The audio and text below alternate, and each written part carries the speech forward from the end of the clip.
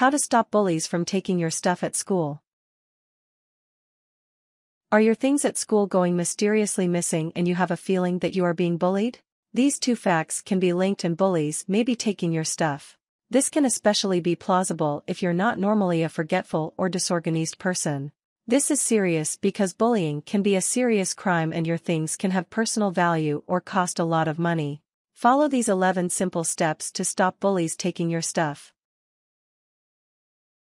Steps. 1. Make a list of your missing things. You may think that you can remember the items that have gone missing, but it is easy to forget, so be sure to perform this step as quickly as possible.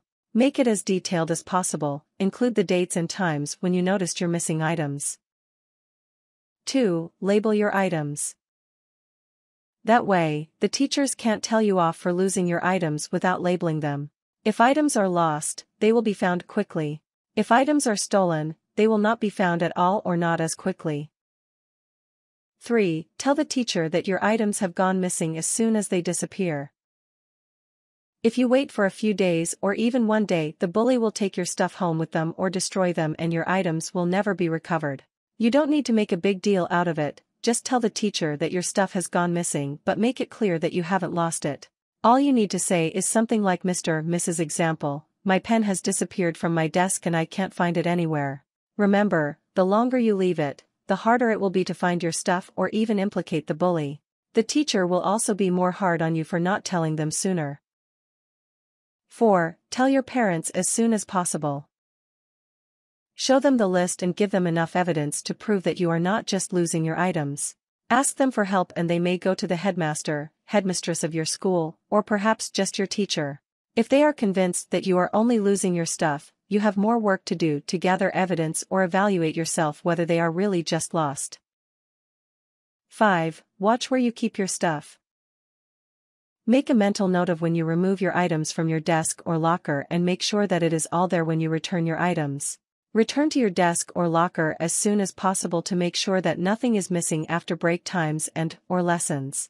Once or twice a week you could spend a few minutes watching your desk or locker in a place where no one can see you, especially when you know the bully comes back from break or comes to the classroom or cloakroom at school. 6. Be cautious of leaving anything lying around. You're going to have to concentrate a lot on where you put your stuff and make a mental note if you put it down somewhere. Carelessness is not an option at this point, it is the only way in which you can expose the bully without any evidence suggesting that you're just losing your stuff. 7. Ask around. Find out from other people whether they have seen the bully removing stuff from the place where you keep it. Don't ask them if you know that they're close to the bully, because they'll just lie and then tell the bully that you asked.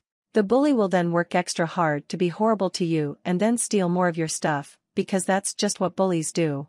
Put the people's names on your list who gave you valuable evidence with what they said, or you could tell them to accompany you to your headmaster, headmistress with that evidence. 8. Note the link between when the bully is being particularly horrible to you and when your stuff goes missing. You may find that when the bully is being really horrible to you soon after an item goes missing. Include this on your list. You need to include every important detail and how they are being mean to you to create a really honest and believable account.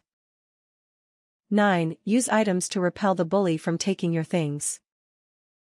Consider leaving a new lock on your locker or a post-it note explaining to the bully that if your stuff continues to go missing, you will go to the headmaster, headmistress. 10. Consider confronting the bully if you feel brave enough and know for sure that the bully is taking your stuff. If the bully starts denying it in a dishonest fashion and/or insults you, just walk away. The bully will most likely take one of your items after this if this confrontation provokes them, so this is a good time to collect evidence. 11. Remember that it's never your fault. It is the bully's fault for stealing your stuff. Always make completely sure that the bully is taking your items before you go to a teacher though.